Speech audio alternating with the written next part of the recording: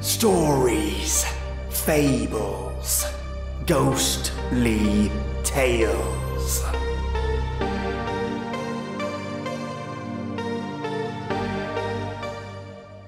Yamato Takeru is a prince bestowed with incredible luck, gifted with strength, wisdom and cunning, the fighter of brigands and a warrior at heart, but not infallible as we find out. Welcome, listeners, to your Monday shakeup.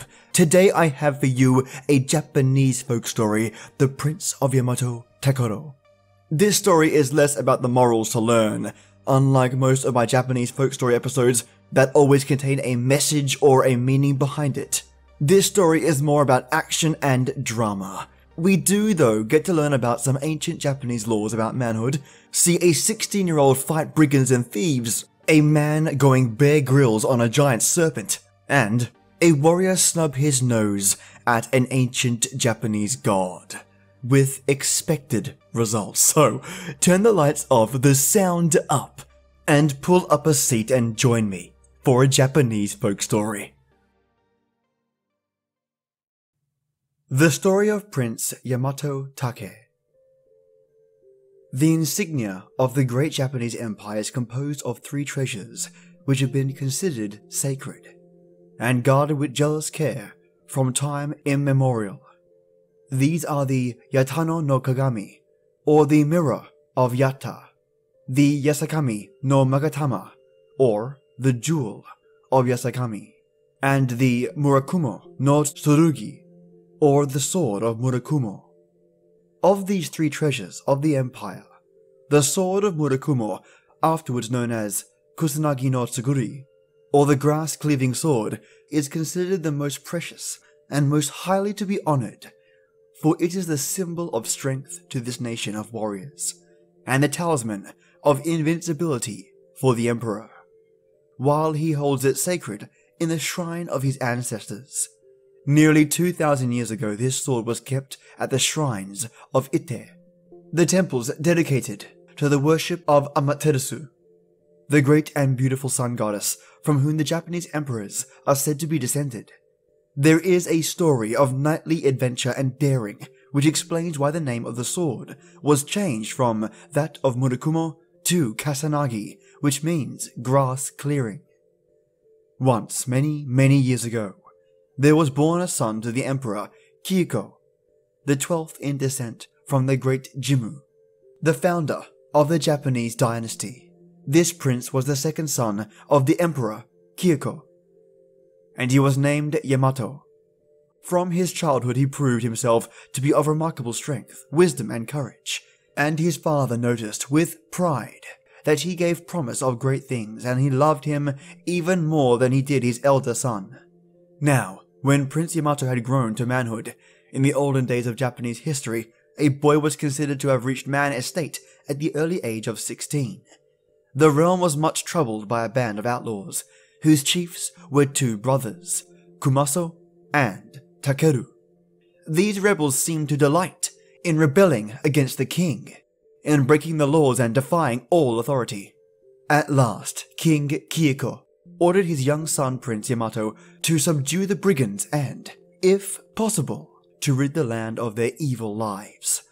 Prince Yamato was only 16 years of age. He had but reached his manhood according to the law. Yet though he was such a youth in years, he possessed the dauntless spirit of a warrior of fuller age, and knew not of what fear was. Even then there was no man who could rival him for courage and bold deeds, and he received his father's command with great joy. He at once made ready to start, and great was the stir in the precincts of the palace as he and his trusty followers gathered together and prepared for the expedition, and polished up their armor and donned it. Before he left his father's court, he went to pray at the shrine of Ise, and to take leave of his aunt, the Princess Yamato, for his heart was somewhat heavy at the thought of the dangers he had to face, and he felt that he needed the protection of his ancestors, Amaterasu, the sun goddess. The princess, his aunt, came out to give him glad welcome, and congratulated him on being trusted with so great a mission by his father, the king. She then gave him one of his gorgeous robes as a keepsake to go with him and to bring him good luck, saying that it would surely be of service to him on this adventure. She then wished him all success in his undertaking and bade him good speed. The young prince bowed low before his aunt and received her gracious gift with much pleasure and much respectful bows. "I will now set out," said the prince, and returning to the palace, he put himself at the head of his troops. Thus cheered by his aunt's blessing, he felt ready for all that might befall, and marching through the land to the southern island of Kyushu, the home of the brigands. Before many days had passed, he reached the southern island, and then slowly but surely made his way to the headquarters of the chiefs, Kumaso and Takeru. He now met with great difficulties, for he found the country exceedingly wild and rough. The mountains were high and steep, the valleys dark and deep. A huge tree and boulders of rock blocked up the road and stopped the progress of his army. It was all but impossible to go on. Though the prince was but a youth, he had the wisdom of years, and, seeing that it was vain to try and lead his men further, he said to himself, "To attempt to fight a battle in this unpassable country unknown to my men only makes my task harder. We cannot clear the roads and fight as well. It is wiser for me to resort to stratagem and come upon my enemies unawares. In that way I may be able to kill them without much exertion." So he now bade his army halt by the way. His wife, the princess Ototachibana, had accompanied him, and he bade her bring him the robe his aunt, the priestess of Ize, had given him, and to help him attire himself as a woman. With her help, he put on the robe and let his hair down till it flowed over his shoulders. Ototachibana then brought him his comb, which he put in his black tresses, and then adorned himself with string of strange jewels, just as you see in the picture. When he had finished his unusual toil, Ototachibana brought him her mirror. He smiled as he gazed at himself. The disguise was so perfect. He hardly knew himself, so changed was he. All traces of the warrior had disappeared, and in the shining surface only a beautiful lady looked back at him. Thus completely disguised, he set out for the enemy's camp, alone. In the folds of a silk gown, next his strong heart, was hidden a sharp dagger. The two chiefs, Kumaso and Takeru, were sitting in their tent resting in the cool of the evening when the prince approached. They were talking of the news which had recently been carried to them, that the king's son had entered their country with a large army determined to exterminate their band. They had both heard of the young warrior's renown, and for the first time in their wicked lives they felt afraid. In a pause in their talk, they happened to look up, and saw, through the door of the tent, a beautiful woman, robed in sumptuous garments, coming towards them. Like an apparition of loveliness, she appeared in the soft twilight.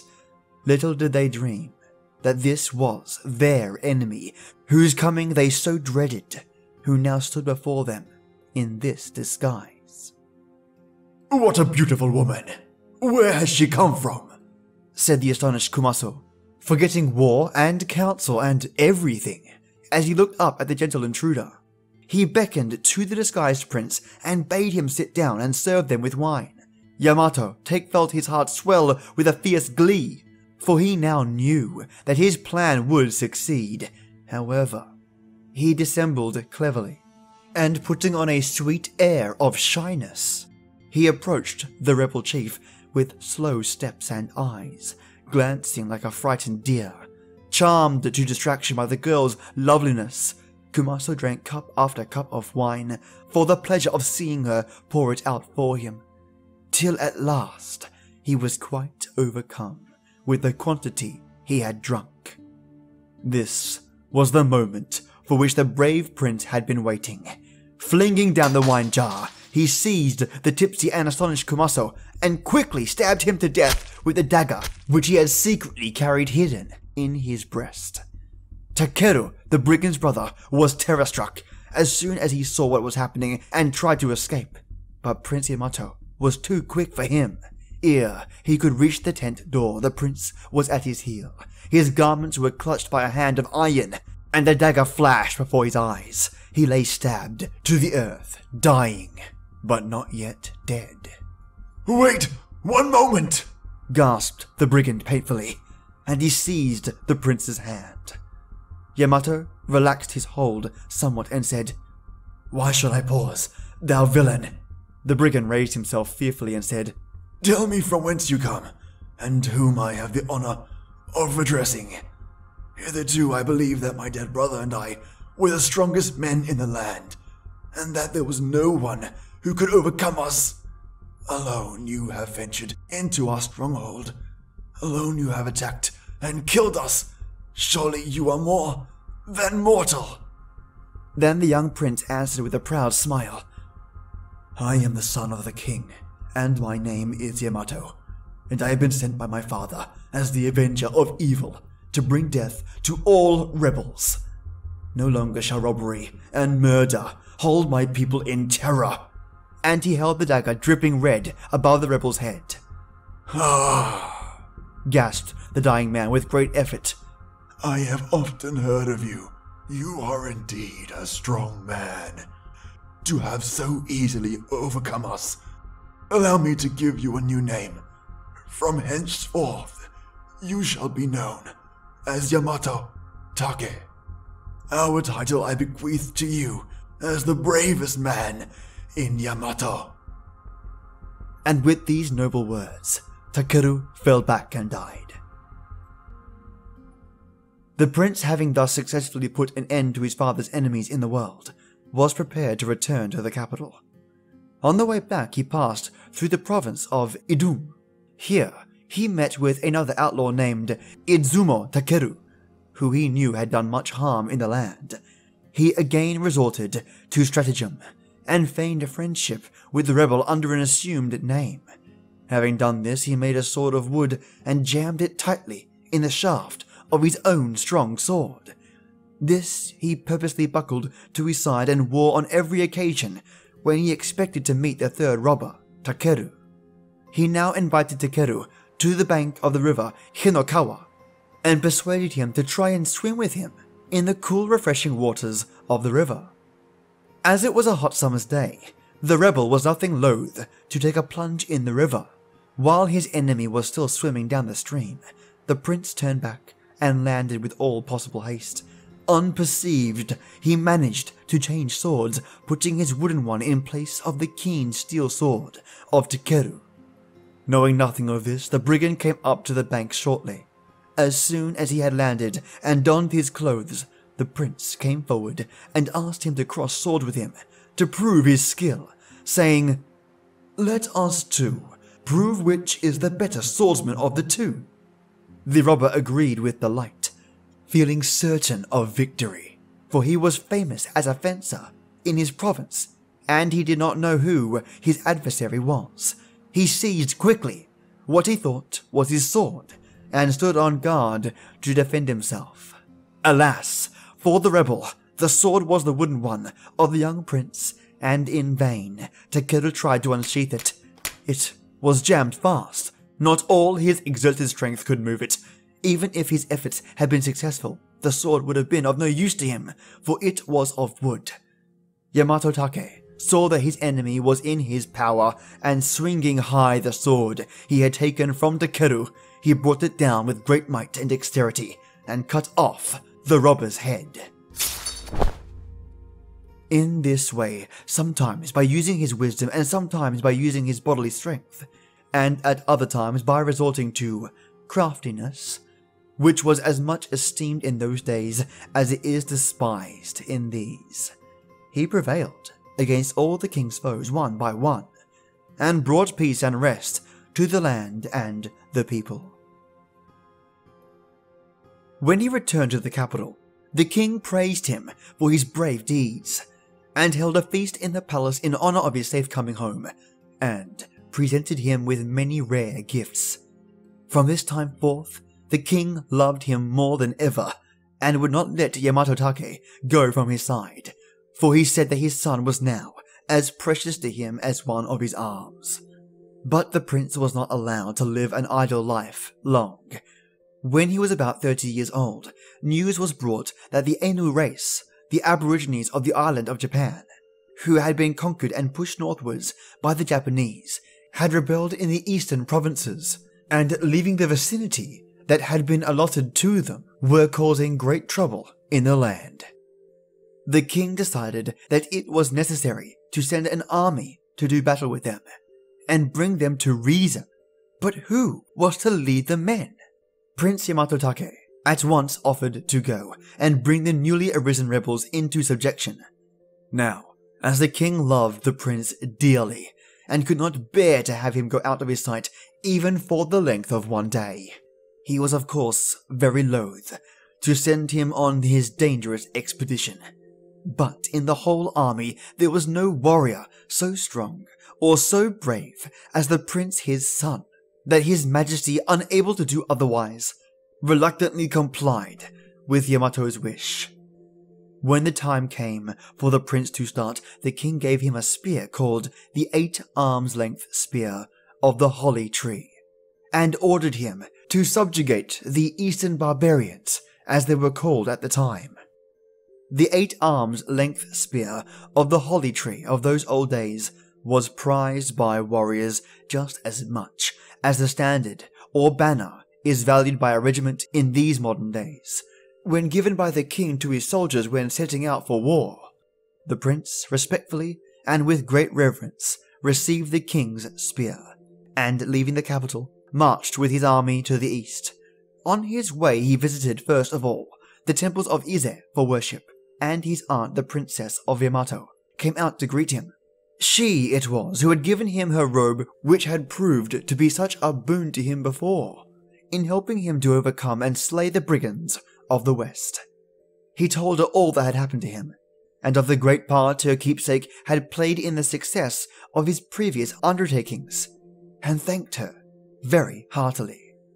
When she heard that he was starting out once again to do battle with his father's enemies, she went into the temple and reappeared bearing a sword and a beautiful bag, which she had made herself, and which was full of flints, which in those times people used instead of matches for making fire. These she presented to him as a parting gift. Another gift was presented, a sword.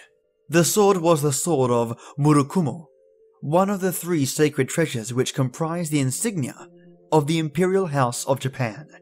No more auspicious talisman of luck and success could she give her nephew, and she bade him use it in the hour of his greatest need. Yamato Takeru now bade farewell to his aunt, and once more placing himself at the head of his men, he marched to the farthest east through the province of Owari. Then he reached the province of Suruga. Here the governor welcomed the prince right heartily, and entertained him royally with many feasts.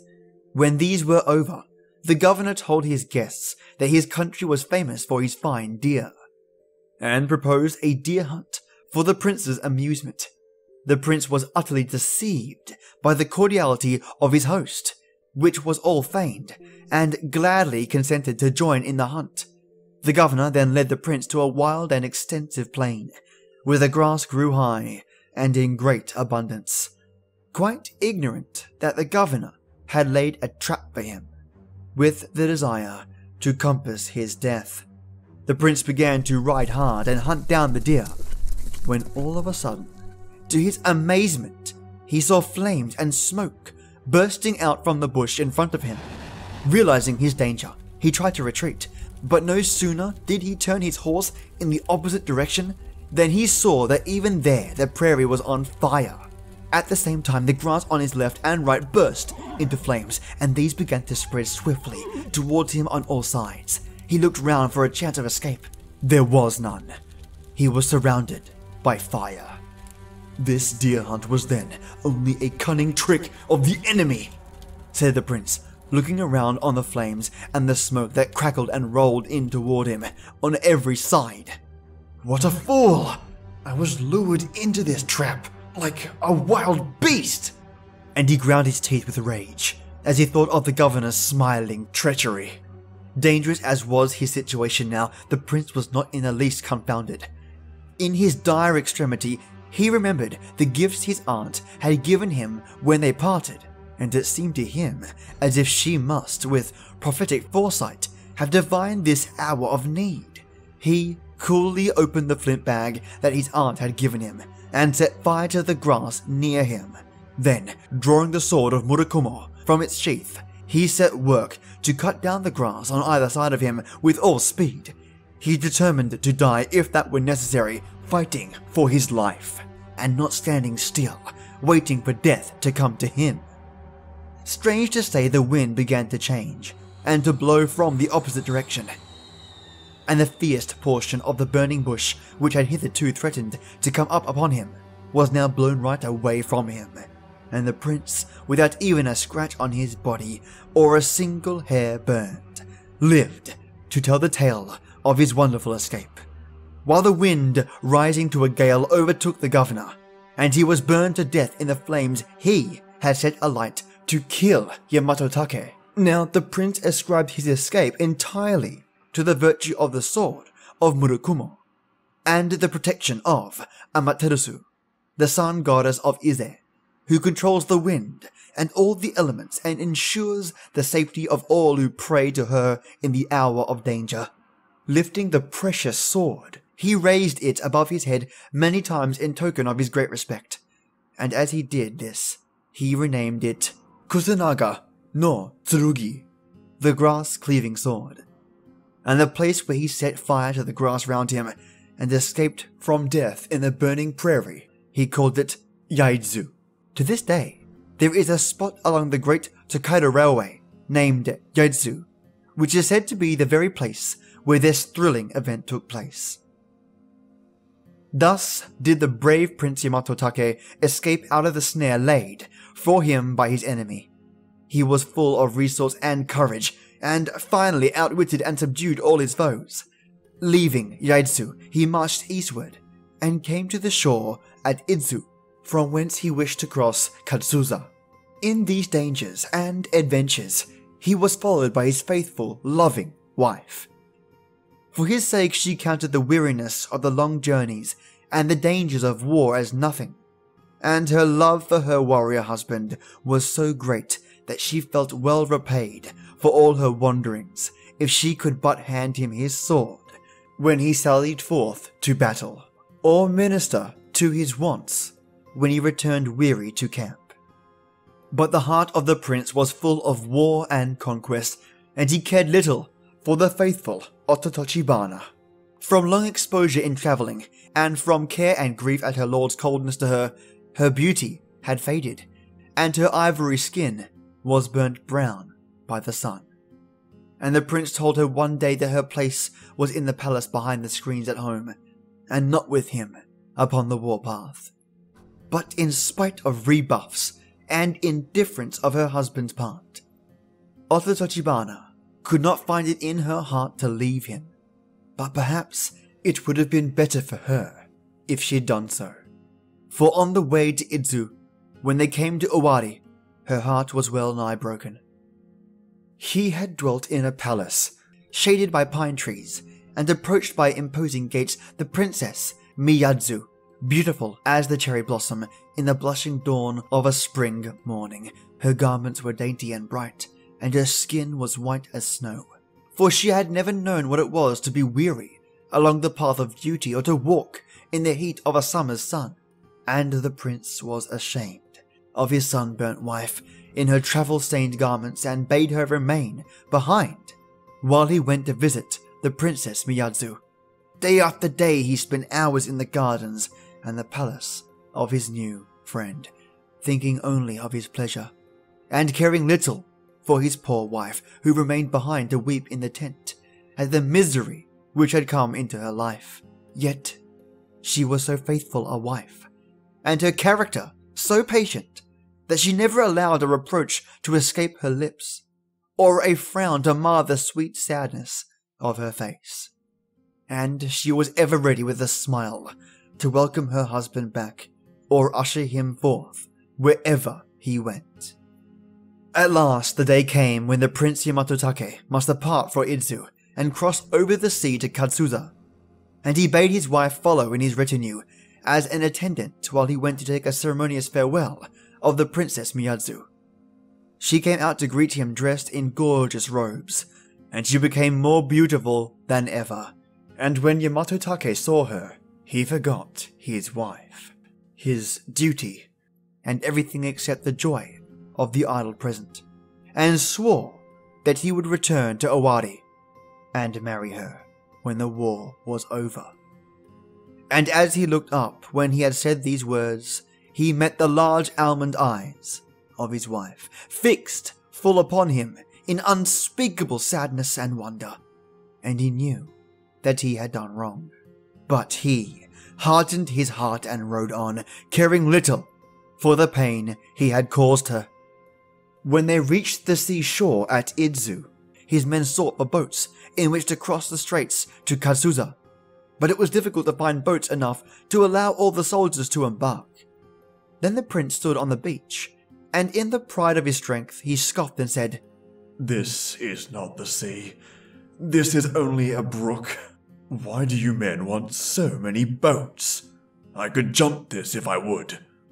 When at last they had all embarked, and were fairly along the way across the straits when the sky suddenly clouded, and a great storm arose. The waves rose mountains high, the wind howled, the lightning flashed, and the thunder rolled.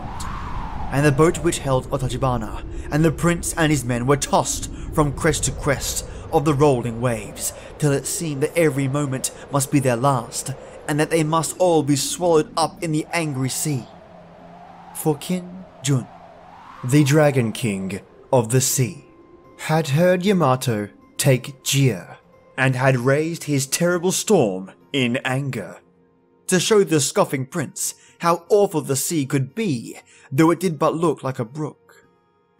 The terrified crew lowered the sails, and looked after the rudder, and worked for their dear lives' sake, but all in vain. The storm only seemed to increase in violence, and all gave themselves up for lost. Then the faithful Otachibana rose, and forgetting all the grief that her husband had caused her, forgetting even that he had wearied of her, in the one great desire of her love to save him, she determined to sacrifice her life to rescue him from death, if it were possible. While the waves dashed over the ship and the wind whirled round them in fury, she stood up and said, "Surely all this has come because the prince has angered Rinjin, the god of the sea. By, he is jesting. If so, I, Otachibana, will appease the wrath of the sea god, who desires nothing less than my husband's life." Then, addressing the sea, she said, "I will take the place of his augustness, Yamato Take. I will now cast myself into your outraged depths, giving my life for his. Therefore, hear me, and bring him safely to the shore of Katsuza." With these words, she leaped quickly into the boisterous sea, and the waves soon whirled away, and she was lost to sight. Strange to say, the storm ceased at once, and the scene became as calm and smooth as the matting on which the astonished onlookers were sitting. The gods of the sea were now appeased, and the weather cleared, and the sun shone as on a summer's day. Yamato Take soon reached the opposite shore and landed safely, even as his wife Otachibana had prayed. His prowess in war was marvelous, and he succeeded after some time in conquering the eastern barbarians, the Ainu. He ascribed his safe landing wholly to the faithfulness of his wife, who had so willingly and lovingly sacrificed herself in the hour of his utmost peril. His heart was softened at the remembrance of her, and he never allowed her to pass from his thoughts even for a moment. Too late had he learned to esteem the goodness of her heart and the greatness of her love for him. As he was returning on his homeward way, he came to the high pass of Usui Togi, and here he stood and gazed at the wonderful prospect beneath him. The country, from this great elevation, all lay open to his sight, a vast panorama of mountain and plain and forest, with rivers winding like silver ribbons through the land. Then, far off, he saw the distant sea, which shimmered like a luminous mist in the great distance, where Otochibana had given her life for him. And as he turned towards it, he stretched out his arms, and thinking of her love which he had scorned, and his faithlessness to her, his heart burst out into a sorrowful and bitter cry. Asuma! Azuma! Azuma ya! And to this day, there is a district in Tokyo called Azuma, which commemorates the words of Prince Yamato Takeru, and the place where his faithful wife leapt into the sea to save him is still pointed out. So, though in life the Princess Otochibana was unhappy, history keeps her memory green, and the story of her unselfishness and heroic death will never pass away. Yamato Takeru had now fulfilled all his father's orders. He had subdued all rebels, and rid the land of all robbers and enemies to the peace. And his renown was great, for in the whole land there was no one who could stand up against him. He was so strong in battle and wise in council. Here, he was about to return straight for home, by the way he had come, when the thought struck him that he would find it more interesting to take another route. So he passed through the province of Owari, and came to the province of Omi. When the prince reached Omi, he found the people in a state of great excitement and fear. In many houses as he passed along, he saw the signs of mourning and heard loud lamentations. On inquiring the cause of this, he was told that a terrible monster had appeared in the mountains, who daily came down from thence and made raids on the villages, devouring whoever he could seize. Many homes had been desolate, and the men were afraid to go out to their daily work in the fields, or the women to go to the rivers and wash their rice. When Yamato Takeru heard this, his wrath was kindled, and he said fiercely, "From the western end of Kyushu to the eastern corner of Yezo, I have subdued all the king's enemies. There is no one who dares to break the laws or to rebel against the king. It is indeed a matter for wonder that here, in this place, so near the capital, a wicked monster has dared to take up his abode and to be the terror of the king's subjects. Not long shall it find pleasure in devouring innocent folk. I will start out and kill it at once." With these words, he set out for the Ibuki mountain, where the monster was said to live. He climbed up a good distance, when all of a sudden, at a winding in the path, a monster serpent appeared before him and stopped the way. "This must be the monster," said the prince. "I do not need my sword for a serpent. I can kill him with my bare hands." He thereupon sprung upon the serpent and tried to strangle it to death with his bare arms. It was not long before his prodigious strength gained the mastery, and the serpent lay dead at his feet. Now a sudden darkness came over the mountain, and rain began to fall, so that for the gloom and the rain the prince could hardly see which way to take. In a short time, however, he was groping his way down the pass. The weather cleared, and our brave hero was able to make his way quickly down the mountain. When he got back, he began to feel ill, and to have burning pains in his feet. So he knew that the serpent had poisoned him. So great was his suffering that he could hardly move, much less walk. So he had himself carried to a place in the mountains famous for its hot mineral springs, which rose bubbling out of the earth and almost boiling from the volcanic fires beneath. Yamato Takeru bathed daily in these waters, and gradually he felt his strength come again, and the pains left him, till at last one day he found with great joy that he was quite recovered. He now hastened to the temples of Ise, where you will remember that he prayed before undertaking this long expedition. His aunt, priestess of the shrine, who had blessed him on his setting out, now came to welcome him back. He told her of the many dangers he had encountered, and of how marvelously his life had been preserved through all. And she praised his courage and his warrior prowess, And then, putting on her most magnificent robes, she returned thanks to their ancestors, the sun goddess Amatetsuru, to which they both ascribe the prince's wonderful preservation. Here ends the story of Prince Yamato Take of Japan. What a fantastic Japanese folk story. I just love these old tales, and there is something special about Japanese folklore, especially for a gaijin like myself. Reading these tales reminds me of how much we share narratively with each other. The values that the Japanese place on aspects of their life, like respect, honor, tradition, and as a reader, you get to feel like you understand their lifestyle a little more. These stories are of course dramatized and the characters exaggerated, but there are significant cultural echoes that permeate throughout these old Japanese folklore stories that carry across today. Now, in today's story we had self-sacrifice, bravery, determination, application of cunning without the sacrifice of honor, the value of love, and infidelity, all on the table in this tale. Now, if you would like to recommend a Japanese tale to be read, let me know. Or perhaps some Japanese research pieces for me to sink my teeth into. And I've not forgotten about Roman and Greek mythology. That's on its way. But if you have something you're passionate about, let me know via email at storiesfablesghostlytales@gmail.com, or leave your suggestion in the comments below. I'll be doing more of Lily Madwip stories this Wednesday, and then shaking it up again with some more Japanese folklore this Friday. So, I can't wait to see you then, awesome listeners. And as always, till next time.